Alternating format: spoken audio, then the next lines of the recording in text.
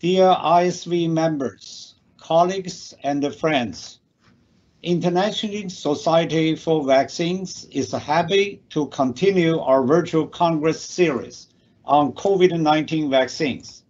It is truly remarkable. Within 6 months from our last Congress, multiple producers already moved vaccine candidates to regulatory approval and large-scale human population use. For today's Congress, only those with regulatory approvals are invited. Now, let me introduce my co-chair, Professor Linda Klavinskis from King's College at London, who is an ISV fellow and the current secretary of ISV. She will deliver the welcome address to all speakers and attendees. Linda, please. So thank you, Shan. Thank you, Shan. So on behalf of my fellow co-chairs and the entire board of the International Society of Vaccines, I'd like to warmly welcome you to today's ISV Virtual Congress on COVID-19 vaccine development. So this is the fourth of a series of virtual conferences on COVID-19 vaccines that the ISV convened, and this is the first in 2021. So we initiated these meetings back in June 2020, so as to provide a balanced update on progress and development of a safe and efficacious vaccine to control the SARS-CoV-2 pandemic, and also to provide a forum for discussion by experts on the challenges that confront the COVID-19 vaccine development process. So for your information, the recordings from these previous ISV virtual congresses are available on our YouTube channel. Just look out for International Society for Vaccines, or you can also find the link via our website, isvcongress.org. So all of you will be aware since last summer that there's been unprecedented progress with many different vaccine platforms, both in the form of traditional approaches and also some of the newer vaccine technologies that have never been licensed before until recently, that have been applied now to the development of COVID-19 vaccines. These have moved astonishingly quickly through the different phases of clinical development. A number of vaccine developers have now reported their interim phase 3 data in the last few weeks, and an increasing number of vaccine candidates have now been approved by the regulatory agencies, and these are being now rolled out for emergency use to the general public. So in this conference today, we'll be hearing about 4 of those vaccines: 2 on adenoviral vectored vaccines and 2 mRNA-based vaccines from the key scientists who have been at the heart of the development of these vaccines, both leading and inspiring their respective teams. Additionally, in the final session, we're pleased to have a presentation from Dr. Tom Chimakaburu from the US CDC, who will address the important topic of post-authorization safety surveillance. So please do stay on for this. So we're delighted that over 2,400 delegates have registered from across the globe for this meeting today. We appreciate that time zone differences makes finding an optimal time for these events tricky, but we found last year that the early morning start on the west coast of the Americas and the nighttime start in Southeast Asia and Australasia is an acceptable compromise for everyone. And in any event, a recording will be available if you miss any part of the event, and we should be uploading that in the next couple of days. We've kept the duration of each Congress down to about 2.5 hours, as we appreciate how busy everyone is. But we feel that this time of 2.5 hours is just enough to give bite-sized chunks of the most important developments in the field. So with that in mind, can I remind today's chairs and speakers to please keep to your time allocation, so that we can take a few questions at the end of each presentation. And delegates, do please submit your questions for the presenters via the live session chat box facilities. So now let me move on now to introduce the first session, that is on adenoviral vectored vaccines for COVID-19.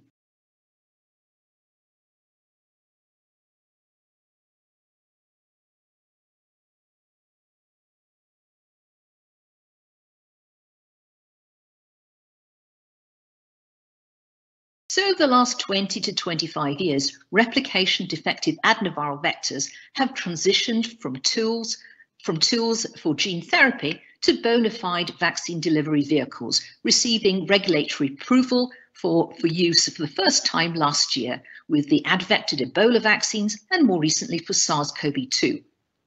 Due to high population seroprevalence against the more commonly encountered human adenovirus serotypes, such as Ad5, different strategies have been employed by vaccine developers that still retain and exploit the biochemical and immunological attributes of the adenoviral viruses as vaccine delivery vehicles, but circumvent pre-existing anti-ad immunity. So our speakers today have taken two different approaches. The first presentation from the Gamaleya Institute combines an Ad26 vector of low seroprevalence in the human population with an Ad5 vector boost. And then the second presentation from the University of Oxford, partnered with AstraZeneca, has taken a slightly different approach, using a non-human primate adenoviral vector for the first and second dose. So it's a real pleasure for me now to introduce our first speaker, Dr. Ina Dolzhikova, from the Gamaleya National Research Center for Epidemiology and Microbiology in Moscow. So Dr. Dolzhikova is head of the Russian State Virus Collection Laboratory, and this is a major virology resource for fundamental virus research and biotechnological developments. Her main research interest is in the development of viral vectored and subunit vaccines, and also in evaluating their immunogenicity post-vaccination. Since 2012, she has worked on the development of MERS, Lassa, and panfilovirus vaccines, and more recently, with her colleagues, she's contributed to the successful development of a COVID-19 and Ebola vaccine, which have been registered for medical use. So, welcome, Dr. Dolzhikova. We look forward to your presentation. Dear colleagues, good day. First, we would like to thank the organizers of the Congress for the opportunity to tell about our work. It is a great honor for us to speak at the ISV Congress. Our report will be devoted to the development and research of our vaccine Sputnik V. Next slide, please. In modern history, mankind has faced a coronavirus infections of this magnitude for the first time. As of February 10, the pandemic affected more than 200 countries, and the number of confirmed COVID-19 cases exceeded 100 million people. More than 2 million people died. A set of measures is being taken everywhere to prevent a global catastrophe. Vaccination is one of the most effective ways to combat epidemics and pandemics. A lot of work is going on in different countries to develop and research vaccines against COVID-19. To date, according to the WHO, more than 170 candidate vaccines are at the stage of preclinical studies. More than 60 vaccines are at different stages of clinical studies, of which 16 are already in the phase 3. Next slide, please. When we started our work, we realized that the most promising antigen for inclusion in the vaccine was the SARS-CoV-2 glycoprotein S. This protein is required for virus to enter the cell. It interacts with the ACE2 receptor on the cell surface, which leads to its internalization. Having chosen the antigen, it was necessary to choose a technological platform for antigen delivery. The important things were that the vaccine should induce a balanced immune response and also form a protective response in a short time. The most promising candidates were viral vectors due to their ability to induce cellular and humoral immune response and form protective immunity after 1 or 2 immunizations. The most appropriate vectors in this regards were vectors based on recombinant human adenoviruses. Adenoviruses live with humans for several million years, during which they have learned how to effectively transduce our cells. Vectors based on recombinant adenoviruses are replication defective and cannot cause disease in humans. Such vectors effectively penetrate cells, which results in the formation of a balanced immune response to the target antigen. Thus, a recombinant adenoviral vector platform was chosen for delivery of the target gene. An important feature of the Sputnik V vaccine is that it is based on the heterologous prime boost vaccination approach. Next slide, please. For the formation of a robust and long-lasting immune response, it is necessary to carry out double vaccination. But in case of immunization with adenoviral vector, the immune response develops not only to the target antigen, but also to the vector components. This anti-vector immunity can reduce the effectiveness of second immunization with the same vector. Using a different vector for secondary immunization allows to overcome the possible negative effect of anti-vector immunity after the first immunization. Thus, our vaccine was based on the approach of heterologous vaccination and the use of recombinant adenoviral vectors. Next slide, please. The vaccine has two components. Component 1 is a vector based on recombinant human adenovirus serotype 26, and component 2 is a vector based on a recombinant human adenovirus serotype 5. Both vectors carry the gene for the full-length S glycoprotein of the SARS-CoV-2 virus. The components are administered consequently at intervals of 21 days. Initially, the vaccine was developed in two forms: liquid, which is stored at minus 80 degrees, and lyophilized, which is stored at plus 4 degrees. However, the stability studies have been conducted, and we now know that the liquid form of the vaccine can also be stored at plus 4 degrees, which allows for easy logistics around the world. Next slide, please. First preclinical studies of safety, immunogenicity, and protection were carried out, and today I would like to focus on studies of protection in lethal models. When we started, we didn't have a lethal model. At that time, transgenic mice were not yet available, and we developed a lethal model of SARS-CoV-2 infection in Syrian hamsters with induced immunosuppression. The animals were vaccinated with an interval of 21 days. Then, on the third day after boosting immunization, the animals were given immunosuppressants. We used dexamethasone and cyclophosphamide. 1 week later, the animals were challenged intranasally with the SARS-CoV-2 virus at a dose of 10 to the power of 6 TCID-50. All animals in the vaccine group survived after the challenge, while the animals of the control group all died. On the day 8 after the challenge, we analyzed lung damages and viral load in several animals from each group and saw that multiple lesions were observed in the lungs of infected control animals. The viral load was more than 10 to the power of 6 TCD-15. At the same time, the lungs of vaccinated infected animals showed no signs of damage. The virus was not detected in them. The second lethal model we used was ACE2 transgenic mice from Jackson Laboratory. Mice were vaccinated twice with a 21 days interval, and a week after the second vaccination, the animals were infected intranasally. The survival rate of the vaccinated animals was 100%, while all control animals died.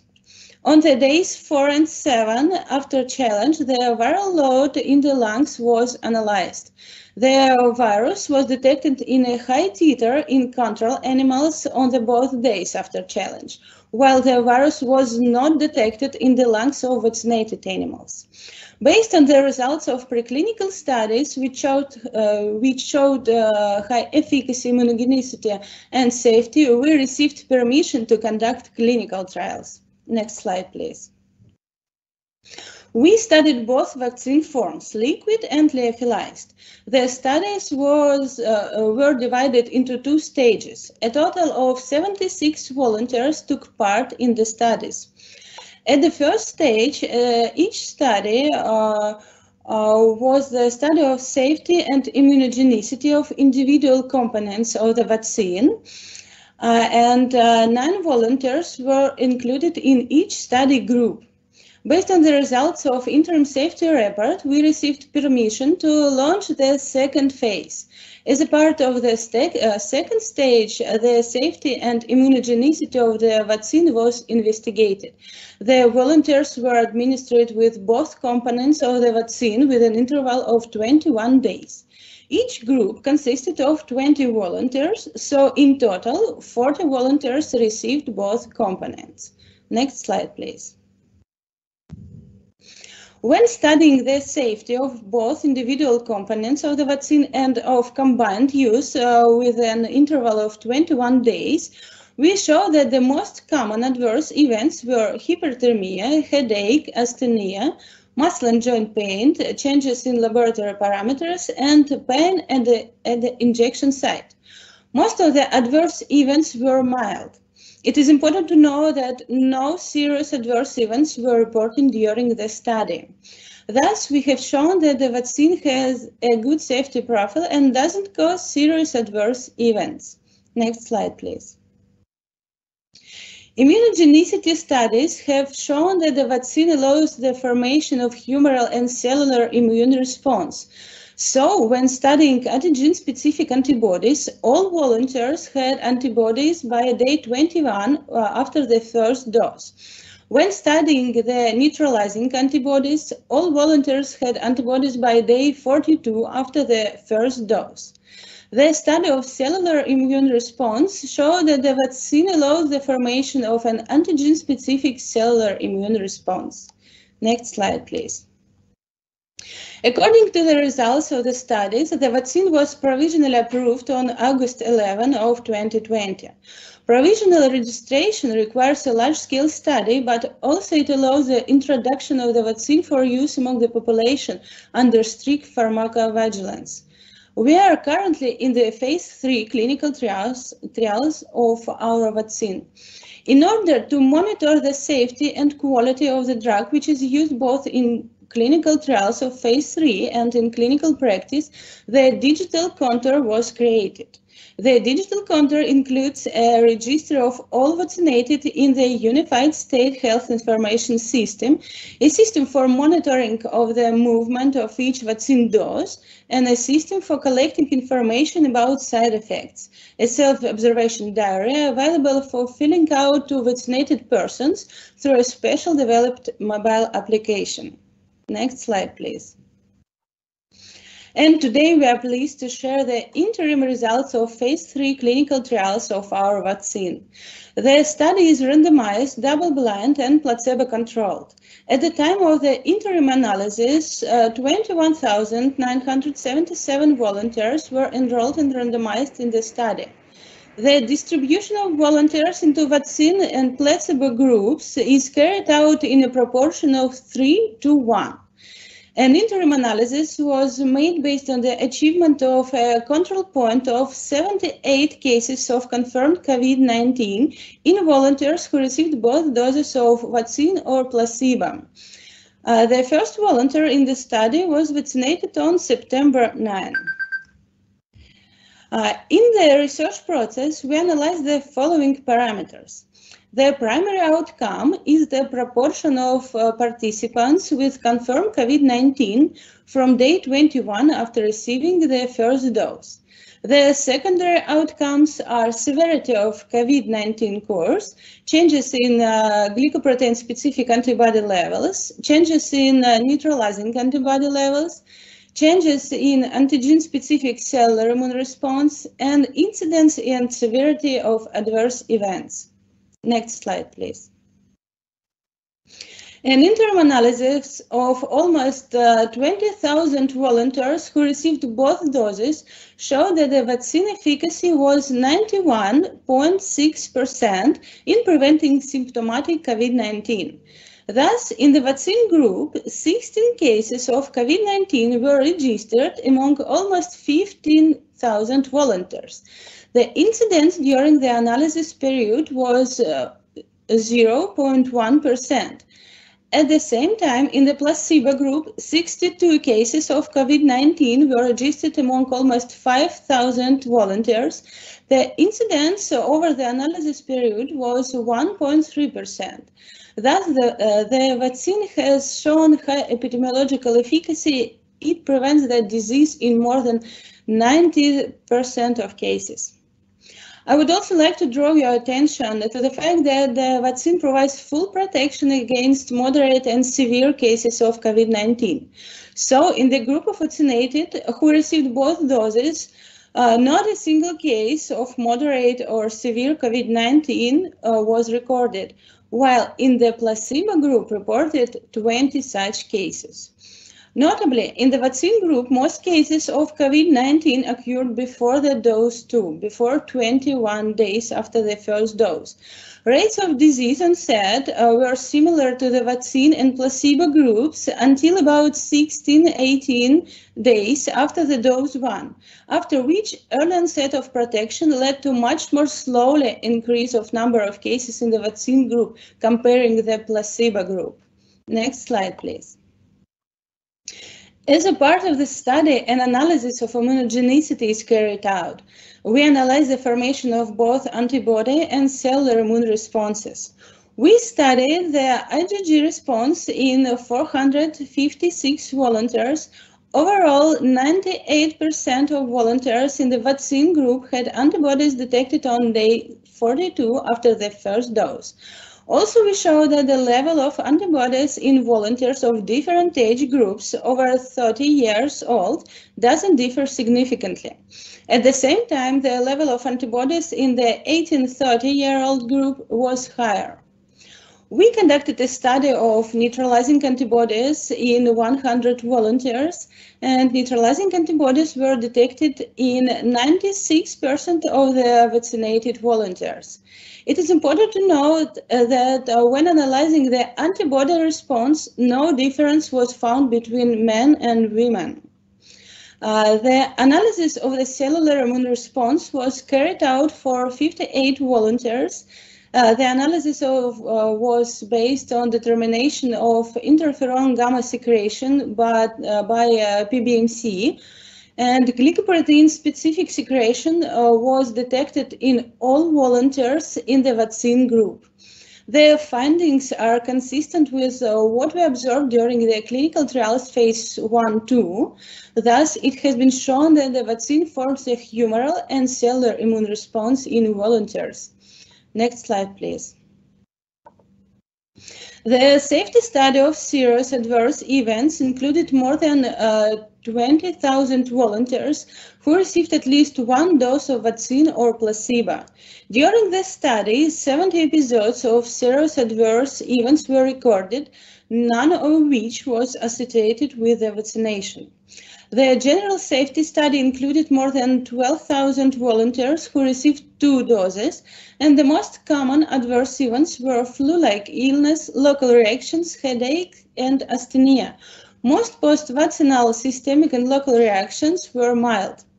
Safety analysis in the 60-plus group show that the vaccine is generally easier to tolerate by older volunteers.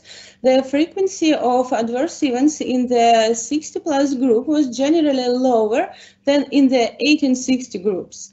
The results are also consistent with what we have observed in the phase 1-2 clinical trials.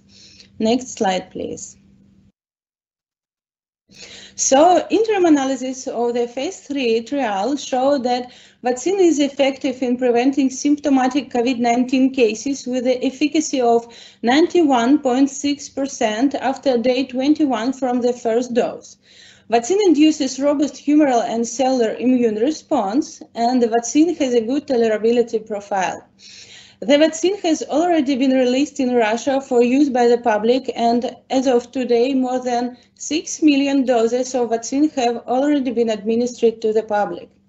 Currently, clinical trials of the vaccine are ongoing in 5 countries, including Russia, Belarus, India, UAE, and Venezuela. And today, the vaccine is registered in 23 countries presented below. Next slide, please. We would like to thank our study participants, site research staff, and members of the trial management groups, trial steering committee, and IDMC. And in the end, I would like to say that I'm not a native speaker, and if possible, I will use the help of the interpreter for question section. Thanks for your attention. So thank you, Dr. Dolzhikova, for a very interesting and a very clear talk, and congratulations on your study. So we've had quite a lot of questions coming through the chat box whilst you were speaking. So let me kick off with some of these questions. So the first question is, can you tell us in a little more detail about the design of your SARS-CoV-2 spike gene that was expressed from your ad-vectored vaccine?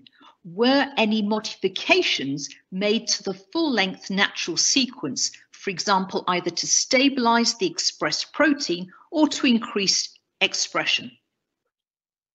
Thanks for your question, and we didn't make any modification to the protein. Okay, so another question that's come through is regarding the lyophilized vaccine, which looks really exciting that because this is really an attribute for vaccine distribution, that the data showed that there was little difference between the frozen vaccine formulation and the lyophilized. Can you tell us a little bit about what formulation was used to preserve the virus from the stresses of freeze drying in the lyophilized formulation?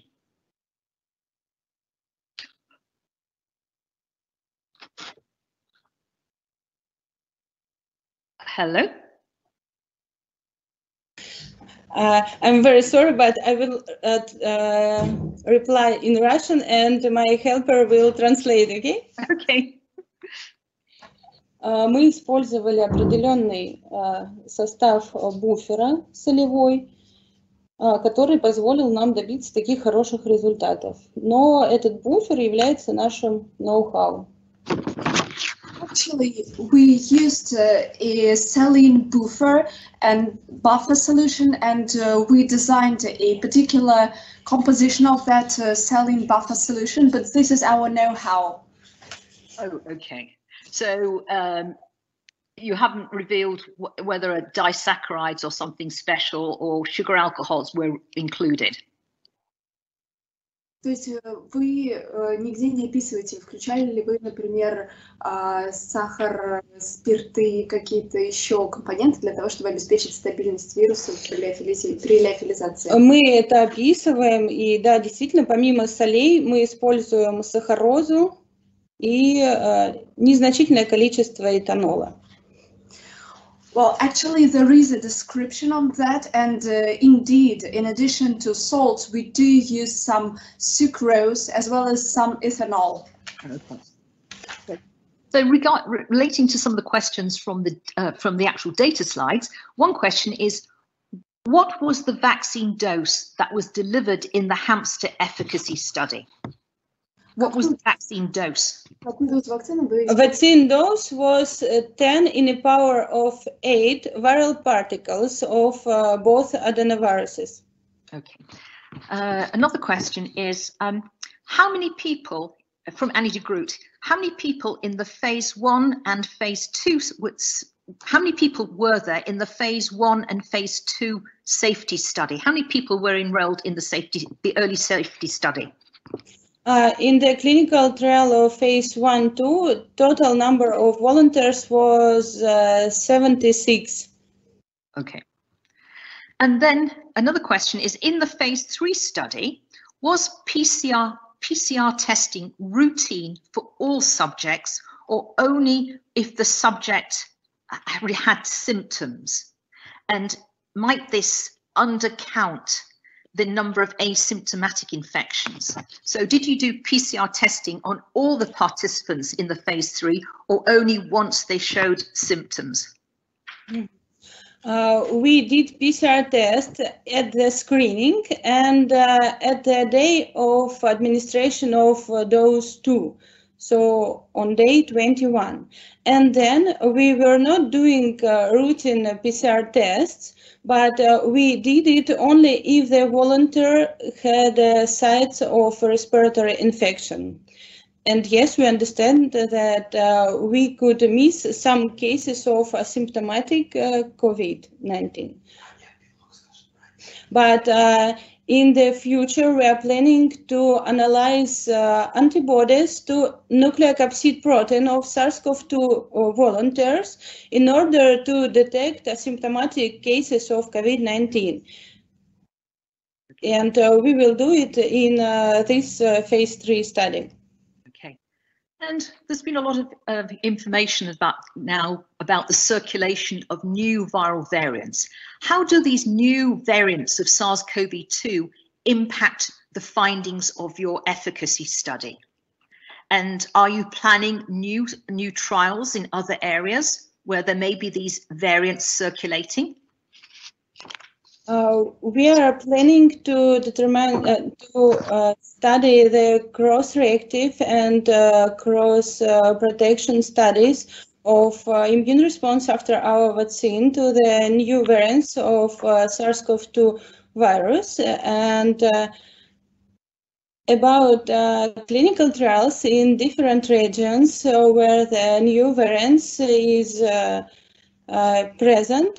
We will think about it. Right.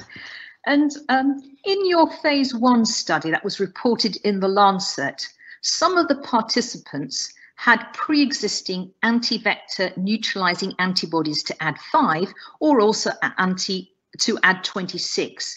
And you showed that there was an expansion after vaccination of the AD5 specific antibodies, implying that obviously the B cells to the AD5 were expanding. So can you tell us what happened after vaccination to the AD-specific CD4 T cells? So the question really that was being asked is, what is the effect of vaccination on the AD5 CD4 T cell response of AD5 seropositive participants? Because this is important, as you'll be aware, that it was reported over 10 years ago that there was an increased risk of HIV infection in men who were AD05 positive and then were vaccinated with a recombinant AD5 vectored vaccine in the STEP and Fambili trials. So in our phase 1-2 clinical trial, we analyzed only antibody response to the vector components, but we didn't analyze cellular response to the vector. Okay. And is that something that you might be planning just to look on a safety basis going forward? And it is an interesting question, and I think that we should think about it and plan these studies. And is there a potential risk, or are you planning in the future to look at different areas of the world where where there are higher rates of possibly HIV, or are you planning to avoid delivering your vaccine in those areas of the world?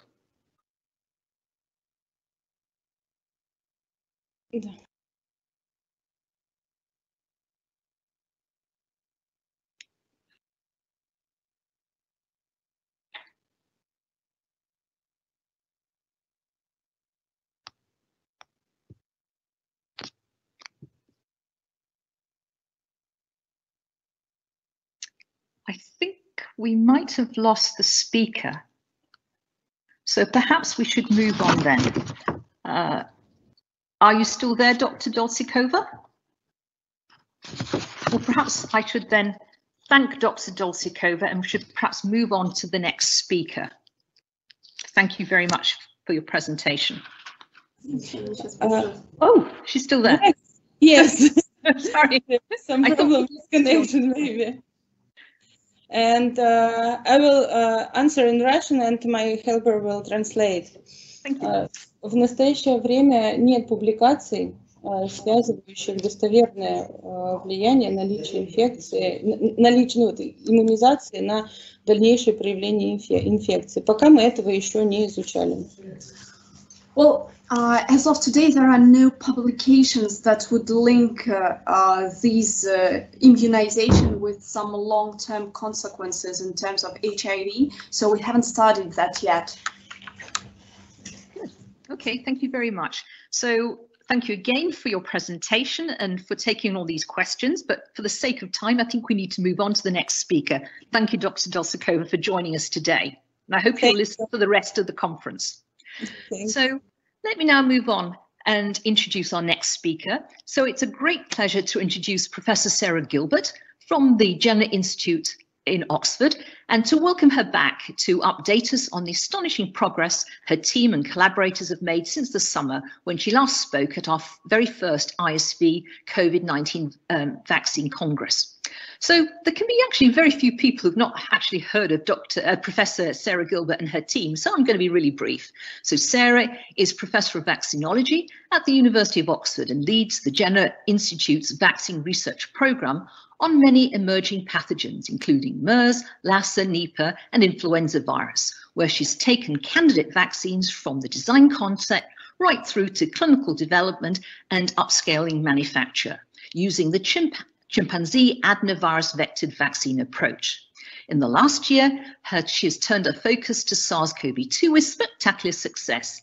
And she's also, I should mention, the Oxford project lead for the ChAdOx nCoV-19 vaccine that has received regulatory approval and has been rolled out in many different countries now. So over to you, Sarah, and we look forward to your presentation. Thank you very much, Linda, for that kind introduction. So could we move to the next slide? Thank you. Yeah, the next one, please. Thank you. So I don't think I really need to introduce replication deficient adenoviral vectors to any great extent this afternoon. We're having a whole session on them, and I'm sure everybody's very familiar with the technology by now. Just wanted to point out a few things that aren't always apparent to people. Firstly, that because the vaccine antigen is encoded in the viral genome, it is not a structural part of the adenovirus. So externally, the structure of the viral particle is unchanged. This means that it's a true platform technology, and the adenovirus will behave the same whatever genetic cargo it's carrying. And the antigen is only expressed once the virus has infected a cell after vaccination. Now, we use a very strong promoter to express the antigen, and we've been able to show in some proteomics testing that in human cells transfected with ChAdOx1 nCoV-19, 70% of the novel protein that's being made in that cell is actually the spike protein. So we get a fairly low level expression of all of the different adenoviral proteins. And obviously no assembly of further virions, so no replication, no spread through the body. But the fact that we are getting a very transient infection of human cells in the context of a large amount of expression of a foreign protein is extremely powerful at inducing immune responses, which is clearly why we use this technology. Adenoviruses, as Linda said, originally looked at for gene therapy applications. They turn out to be annoyingly too immunogenic for gene therapy applications, but they are very helpfully immunogenic for making vaccines. And we get strong B and T cell responses. Adding other adjuvants to adenoviruses is not only not necessary, it just doesn't, we haven't found an adjuvant we can add that improves the immune response, is already engaging with the immune system in so many different ways that actually there's no need for additional adjuvants, and they don't seem to help at all. So ChAdOx1 is something that's been in development in Oxford for many years. Prior to this, we'd worked with other partners who had simian adenoviral vectored vaccines, notably ChAd3, ChAd63, in our vaccine development programs, more on global health than on emerging pathogens at that time.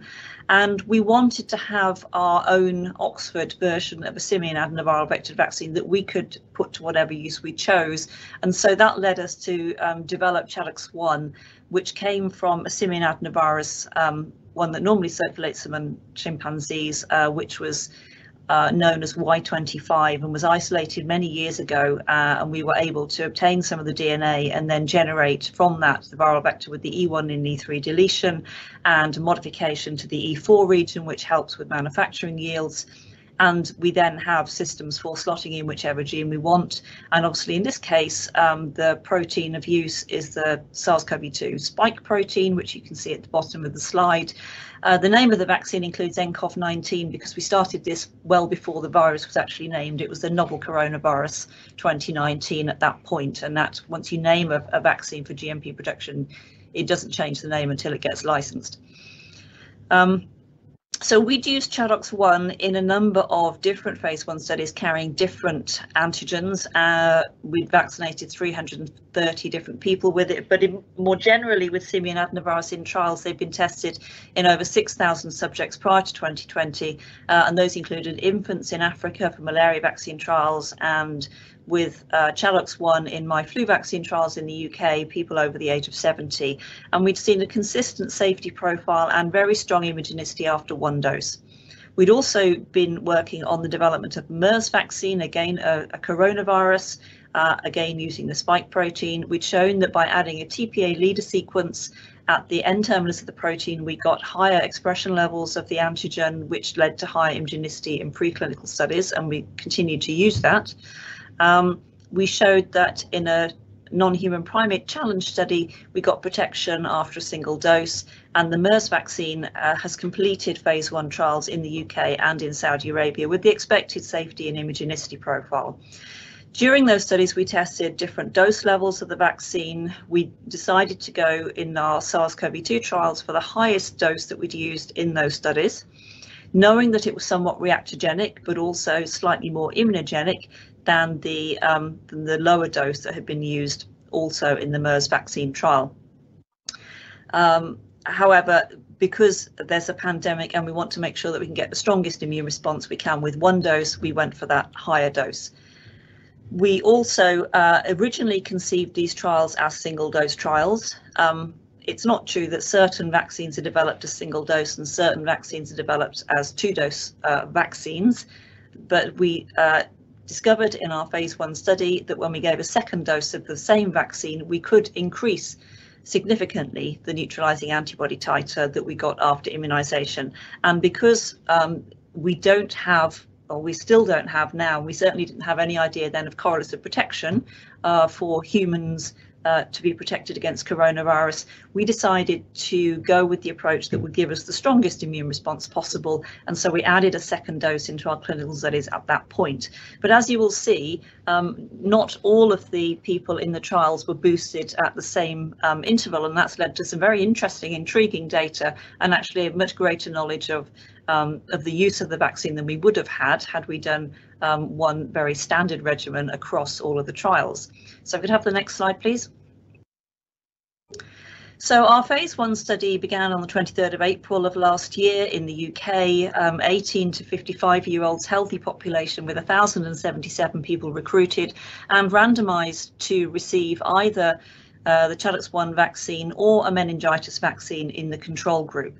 Now, we are deliberately using another vaccine as a control because we want the subjects to truly remain blinded. So we want a vaccine that is going to induce some reactogenicity after vaccination. And you can see the reactogenicity in the middle of this slide.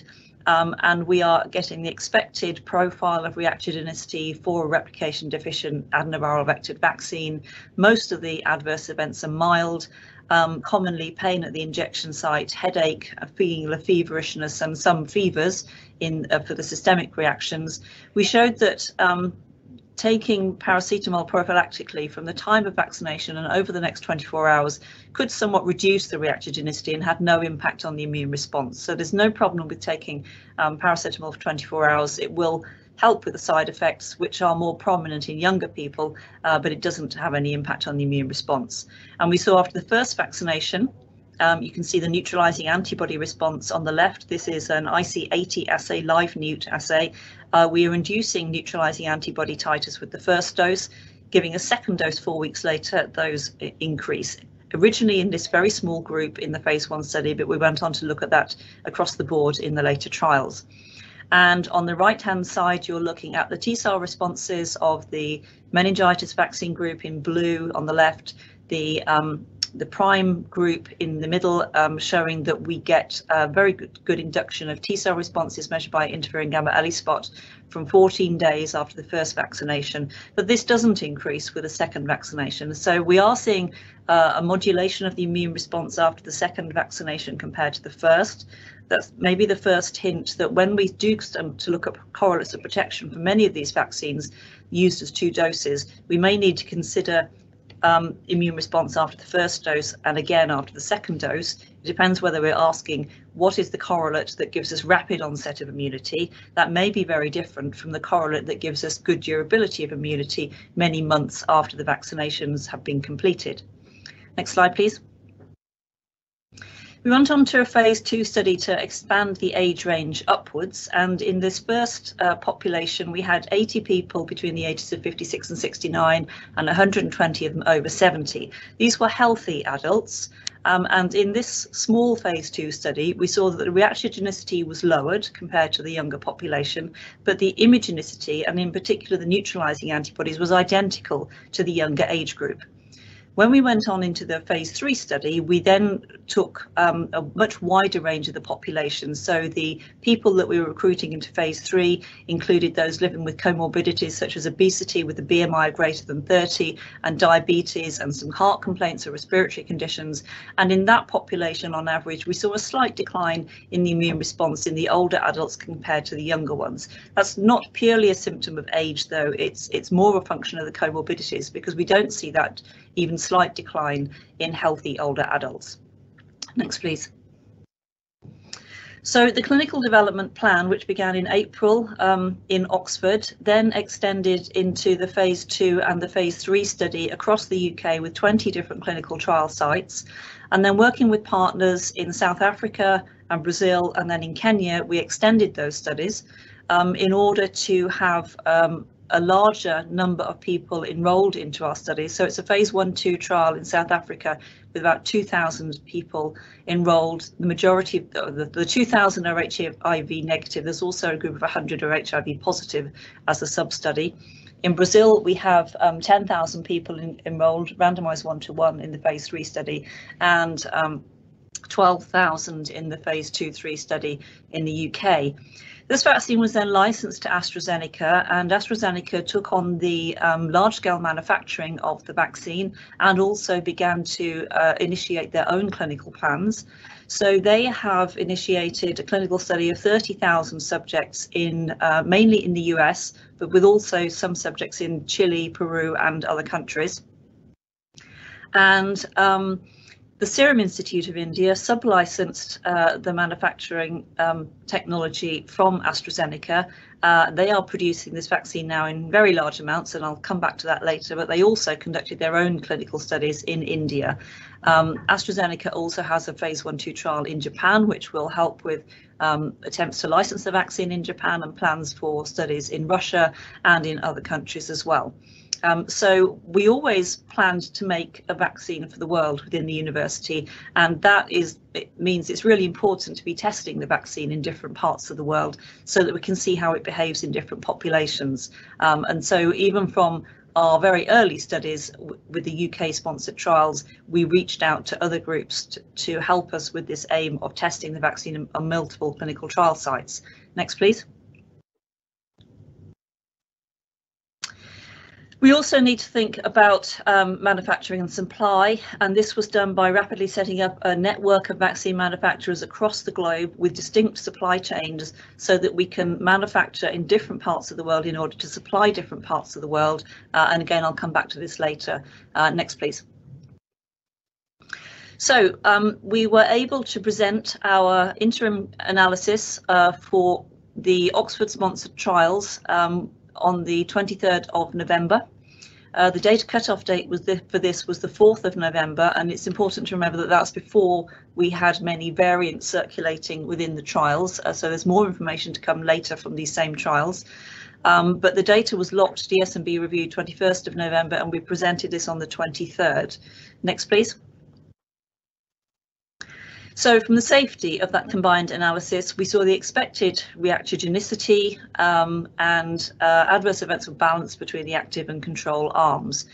There were across the trials, across all 4 studies, so that's 2 studies in the UK, the phase 1-2 and the phase 2-3, the Brazil trial and the South Africa trial, all were included in the safety analysis that's been presented to regulators. And we saw SAEs occurring in 168 participants with a total of 175 events. Of these, 3 were deemed possibly related to either the experimental or a control vaccine. Next slide, please. So those possibly vaccine related SAEs on one case of hemolytic anemia in the control group who received the meningitis vaccine, and that was 10 days after receiving that vaccine. One case of transverse myelitis 14 days after the booster dose of Telix-1-nCoV-19, which was deemed possibly related to vaccination, and then resolved. And one case of fever above 40 degrees in one of the participants who remains blinded. We don't know which vaccine they received. The fever subsided quickly and they weren't hospitalised. They then went on to receive a second dose of the allocated vaccine as planned without a similar reaction. So next, please. The primary outcome endpoints are what we need to look at when we're going to determine our primary vaccine efficacy. And this, in our studies, is symptomatic PCR positive COVID-19. So PCR positive using a PCR test, which we also have reports of the CT value for, and they need to have symptoms which would include one of cough, shortness of breath, fever above 37.8, anosmia or ageusia. And for the primary analysis, these are cases which occurred more than 15 days after the second dose of vaccine, although of course other analyses take other cases into account. And these needed to be in participants who were seronegative at baseline. We had previously included some seropositive individuals and shown that their antibody responses were boosted by vaccination. Those were not included in this primary analysis. They had to be without prior positive PCR results and more than 15 days follow-up from the second dose. That meant that COV-01, the UK phase 1 study, and COV-5, the South African study, were included from this initial analysis because they would contribute less than 5 cases each. They can be included in subsequent analysis if that number goes above 5. So the next slide, please. So this is then looking at the UK phase 3 and the Brazil trials. And if we look at hospitalisation and severe disease, hospitalisation with a WHO severity score of 4 or more, we see that less than 21 days after the first dose, we had 2 hospitalisations in the Telix-1 group. One was actually infected on the day of vaccination, and one was diagnosed 10 days after the first vaccination, whereas there were 6 in the controls. From 21 days after the first dose, there were no hospitalisations in the Telix-1 group, but 5 in the control group. If we take a subset of that and look at the more severe cases with a severity score of 6 or more, we see no cases at all in the vaccinated group and 1 in the control group. So the endpoint that we're using is actually a very mild disease endpoint. And it's important when comparing studies to think about the impact of that. We know that vaccines are more likely to protect against deaths and then severe disease. For COVID, severe disease is more severe than hospitalisation, and so we're getting complete protection against hospitalisation once we've given time for the immune response to kick in. But our endpoint is in mild COVID. So if we go to the next slide, please. This is the overall analysis of the interim analysis after the second dose in all those who met the endpoints for primary analysis. So no hospitalizations, no severe cases and no deaths, and overall a 70% efficacy. But there is more complexity in the data set than that when we start to look at different subsets in the population. So next slide, please. In the trial in the UK, we had some subjects who received a half dose of the vaccine as the first dose before receiving a full dose, and the remainder had 2 full doses, and the intervals between doses were also different.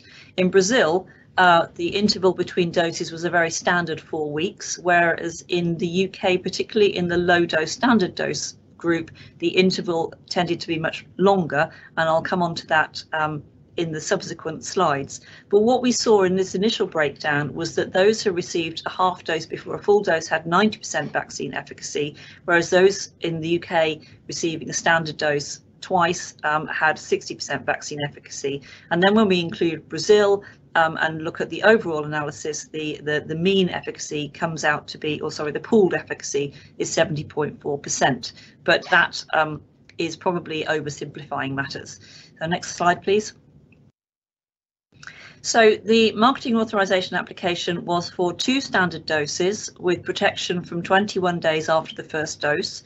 no hospitalizations or severe disease from 21 days after the first dose. The 2 doses to be given with an interval of 4 to 12 weeks, and we already had data to indicate that the longer interval between the 2 doses may induce better efficacy. And we saw very similar results in those with comorbidities and in older adults. Next, please.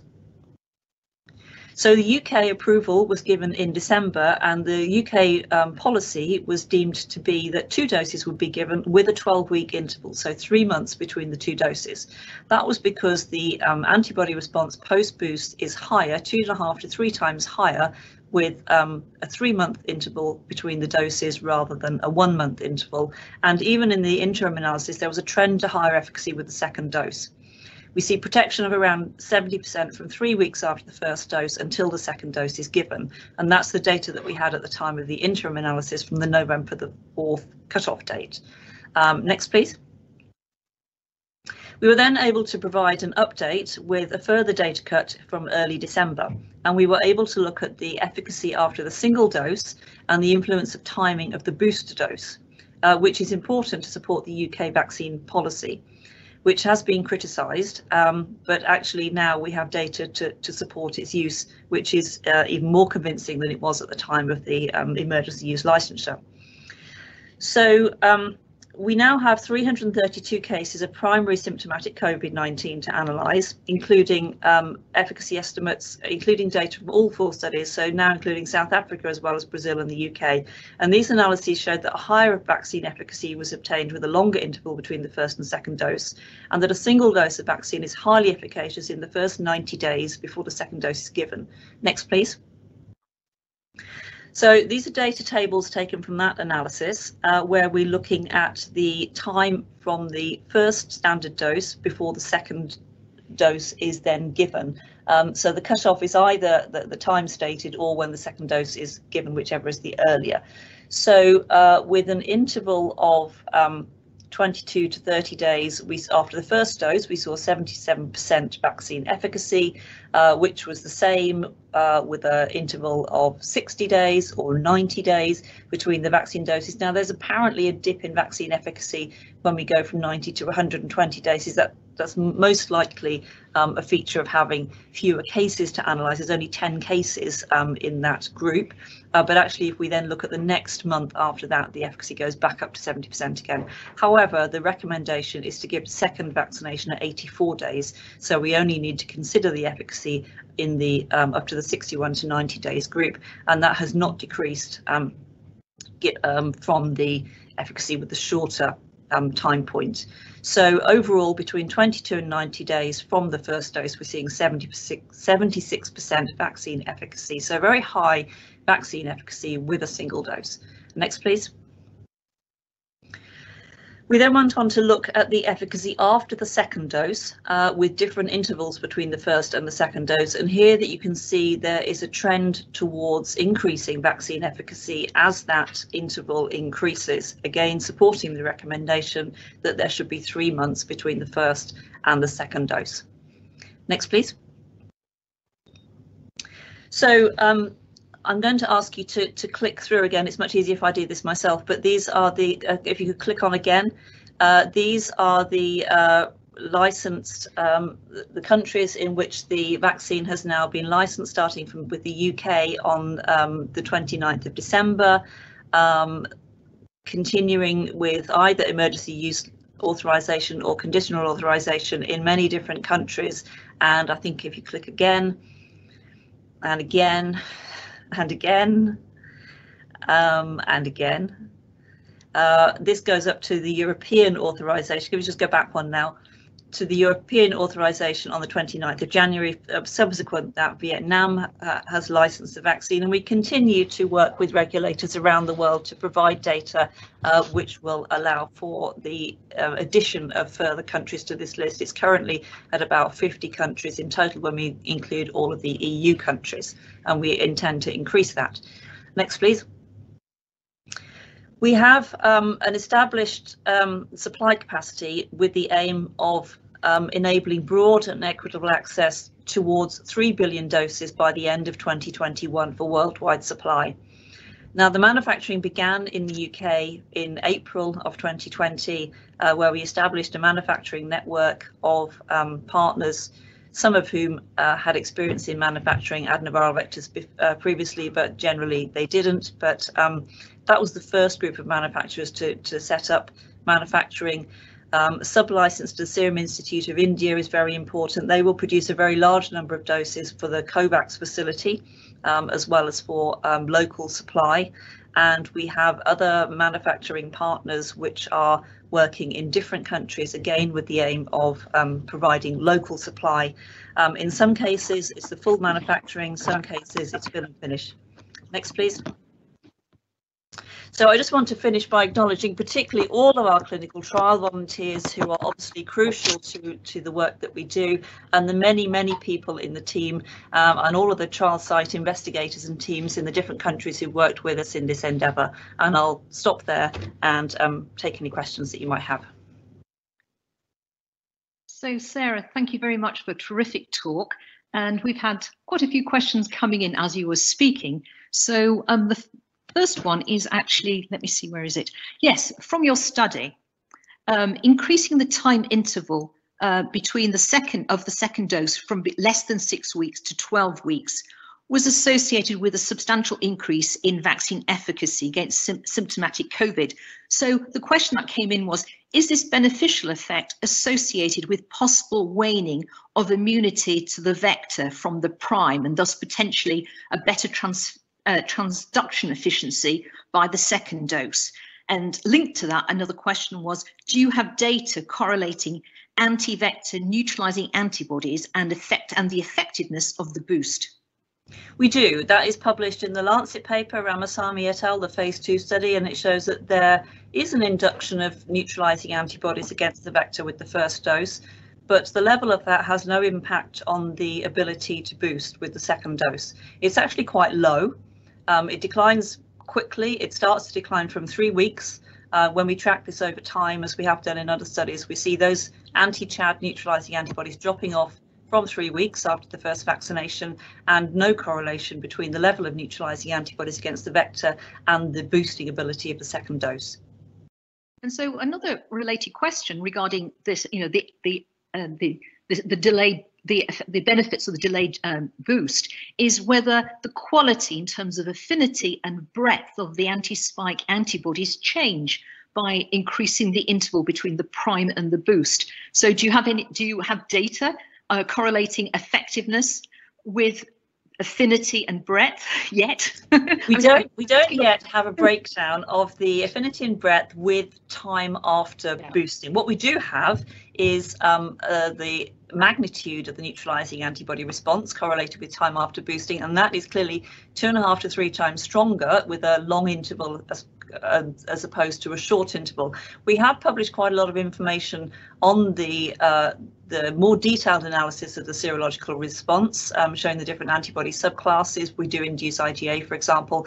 That breakdown hasn't been done with time after boost, but it really seems to be just a larger effect when there's a longer interval between the time and boost. And I think it's much more to do with the immune system reaching a stage where it's ready to be boosted than any anti-vector immunity, which seems to have minimal effect. Oh, that's really interesting, because from the HIV field, there was a lot of preoccupation, of course, with a somatic hypermutation and a delay of second doses, allowing that sort of evolution of the antibody response.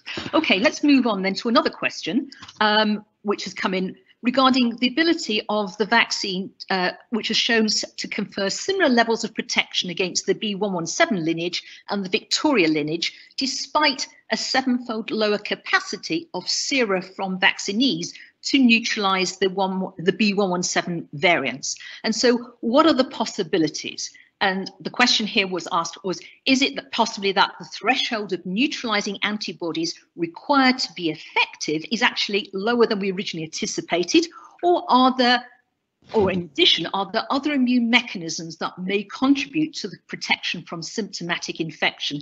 And do you have data to correlate the role for other antibody functions? and other effector functions. Okay, well, this relates again slightly to the last question as well. So the data that we have on neutralizing antibodies, unfortunately, we have a bottleneck in the regulatory compliant labs, the labs who can do the regulatory compliant assays that we need to generate the data to present to the regulators. So these are not just exploratory analyses, these are regulatory compliant analyses that must be done. And that means that we can't test every single sample from every time point from every participant in the study, and we have to prioritise which data sets we are going to look at.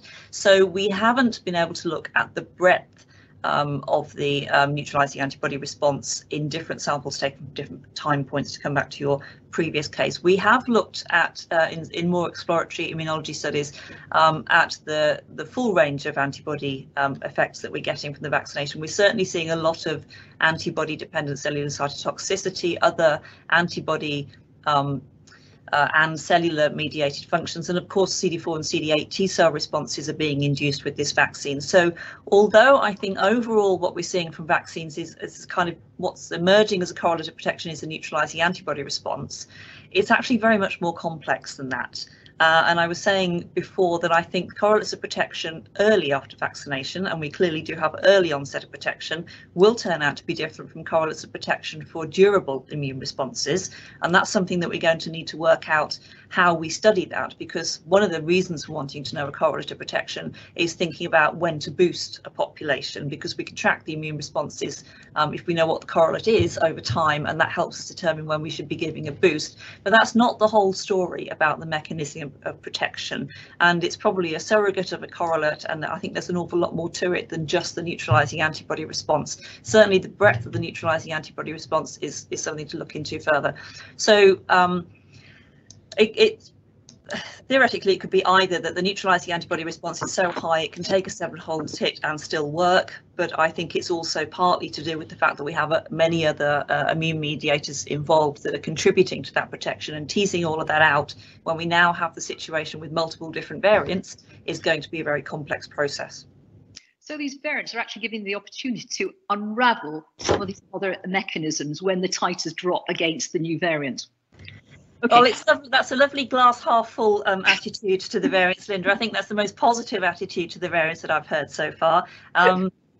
So far, we're being plagued with the difficulty even to find out where the variants are, because it depends on how much sequencing is being done in different countries, of course. So we have quite a lot of it in the UK, so we really know what we're dealing with. But in other countries where other trials are being run, it's not always clear which variants we are testing efficacy against. And I think that's a situation that's going to become complex for all of the vaccine developers. And there's an awful lot of work to be done on that. But I'm glad you see it as a positive thing. And actually, there's been about 30 questions. I can't ask all of these, but one is related to that last question is, do you know how long the protein is expressed actually following vaccination? Because presumably in the germinal centres, there may be antigens there for a substantial period of time. The antigen expression, the period of producing the antigen is probably a matter of days. It's quite short. The persistence of the antigen, the protein that's been made, we don't really have any, we haven't studied that in any detail. We do have some lovely electron micrograph images of transfected cells showing that the surface of the transfected cell is entirely covered with the coronavirus spike proteins in the pre-fusion conformation. So although there's a wild type sequence, the antigen that the immune system is seeing is pre-fusion spike being presented on the surface of the infected cell in very large amounts. And obviously some of that is then going to be picked up by antigen presenting cells and taken off to the lymph nodes, and that will gradually be processed. But there is a large amount of it produced within a small area, so there may be some persistence of the protein for a while. So one last question. I'm going to try and roll a number of questions on the future, or future-proofing the vaccine. So one question was, do you foresee mixing and matching, that's using very lay terms, different vaccine modalities or platforms? So taking the ChAdOx ad vector with maybe combining it with an mRNA or another ad vectored platform?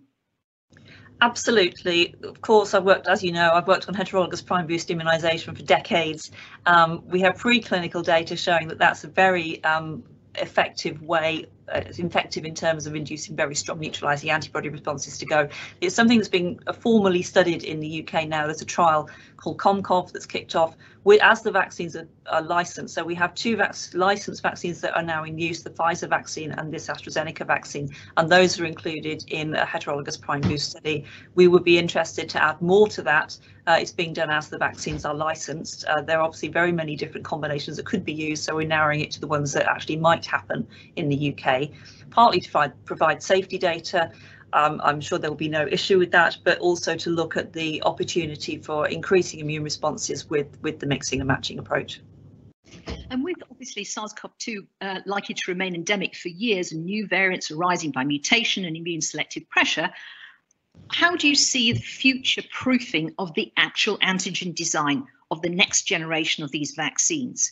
Do you think annual tweaks such as antigen swaps, which I understand you're already working on in terms of the what's called the South African variant, so that akin to sort of the seasonal flu updates? Or do you think we need more radical plans, multivalent antigens, leveraging sort of conserved sequences, thinking like, again, related to the HIV field, of the mosaic vaccine approaches? And I know that I believe Michel Nussensweig and Pam Bjorkman have been looking at mosaic sequences for SARS-CoV-2 as well. So could you comment on that?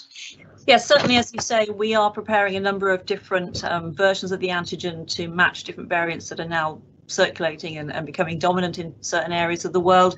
This is at work, at risk. Again, we don't know which ones we need, if we need any of them. We're getting them all ready. We'll be taking them into clinical studies in the not too distant future, and then making the decision. And the anticipated approach is going to be something very much akin to a strain change for flu, where the CMC package is the same. We simply have a different antigen in the vaccine. Your question about using more sophisticated approaches, I think that's very much a research activity for the moment. I think it should be a collaborative research opportunity. I don't know that the vaccine's necessarily going to continue to adapt at the rate that it is doing now, because it's in its first year or 18 months since moving from a different species into humans, and you would expect it to adapt. We don't know if it will continue to adapt at the same rate, although of course it may do. It's not mutating as fast as flu does. So I'm not necessarily thinking we're going to have a boost with a new variant vaccine every year. We may need to do it at the end of this year and then monitor the situation. But obviously it's something we need to keep a very close eye on. So could, though, our ideas of the rates of mutation or the variants be confounded by the problem of sort of immune selective pressure if there are low levels of antibodies around in certain individuals, selecting and then out faster these more variants? Yes, so the thinking is that the B17, which has become dominant in the UK, is not really about evading immune selection, immune pressure. It's to do with greater transmissibility, yes. Whereas the B135 does appear to evade the immune response from the infection with the first strain or the vaccination against the first strain. It's all very recent, and we're going to continue to monitor what happens. But of course, the virus has to infect cells. Its receptor binding domain, which is where we're seeing the majority of these mutations, has to be able to bind the ACE2 receptor and get that virus into a cell. And there are not endless possibilities for the virus to mutate away and still be able to maintain that with a high level of efficiency. So some mutations may evade the immune response, but actually make the virus less transmissible and will tend not to become fixed in the population. So I think it's going to be a scientifically very interesting situation and very necessary to keep tracking those mutations and have lots of sequencing done in many different countries so that we can be aware of what's out there. I was going to stop, but this question has come up 3 times, so I better ask it. So, which is related in a way. How far back in the regulatory process do you need to go for new variant vaccines? So, although the vector is identical, how much vetting of the new swapped essential antigen is necessary? And this has come up in different questions. Okay, well, I don't think there's an entirely definite answer to that yet, because it's something that regulators around the world are looking at and thinking about. But based on the flu strain change, what we would expect is that if the vector is the same and the manufacturing process is the same, and that is important that those are not changed, then it should be possible to conduct a phase 1 study and demonstrate that the safety is not changed, as we would expect, and that the neutralizing antibodies induced by the new variant vaccine are capable of neutralizing that variant virus. And that is the package of data that we would expect to be submitting to the regulators for their approval for a strain change. But as I say, that will require agreement by the regulators before those details can be finalised. Well, so no further efficacy studies. A phase 1. Okay.